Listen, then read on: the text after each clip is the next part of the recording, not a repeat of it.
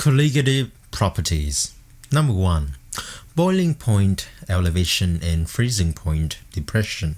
What is a colligative property? A colligative property is a property that is dependent on the number of solute particles dissolved. It is an intrinsic property and it does not depend on the identity of the solute. It simply depends on the quantity of the solute that dissolves. Okay, let's have a look at the first colligative property. Boiling point elevation. Now, the boiling point of pure water is 100 degrees Celsius.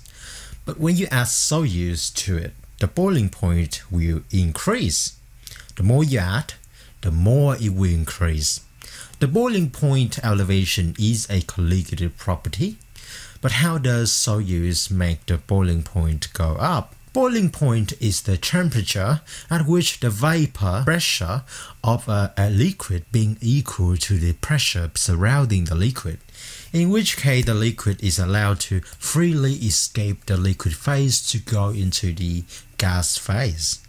The presence of the solute gets in the way and prevents the water from being able to escape from the surface.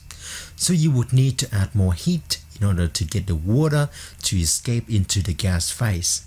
Hence, higher boiling point.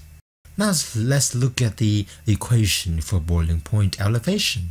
So elevation temperature, which is the temperature difference between the boiling point of the solution and the boiling point of the solvent, is equal to Kb. Kb is molar boiling point constant times molality, which, as you recall from the alternative concentration, is equal to the number of moles of solute divided by kilograms of solvent, times Van Hoff factor I. Now, the Van Hoff factor is an interesting one. Van Hoff factor depends on the number of molecules that a solute produces when dissolved in the solvent. For example, sugar molecules, when dissolved in water, remains sugar molecules. They don't get split into anything. So I equal 1. Sodium chloride, however, when dissolved in water, gets split into sodium cation and chlorine anion. So I equal 2. Magnesium chloride, MgCl2, when dissolved in water, gets split into 3, 1 magnesium cation and 2 chlorine anions, so I equal 3. We talk about colligative properties not concerning the identity of the solutes, and that remains true, but you gotta look at what actually happens, because if your solute split in, say, 2 once dissolved, then adding 1 portion of the solutes effectively means adding 2 portions. Okay, let's look at the second colligative property, freezing point depression. As we discussed in the pure water videos, freezing point is the temperature at which a liquid becomes solid, and when you add solutes to water, the freezing point decreases.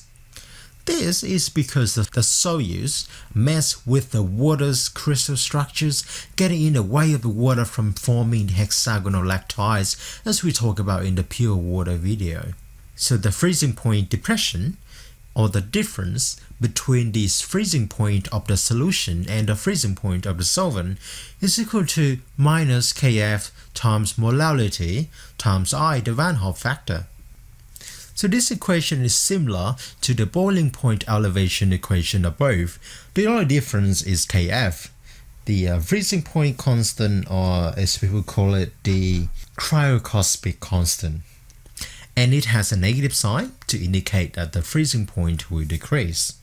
For water, Kf equal 1.86, which is bigger than Kb for water, which is 0.51.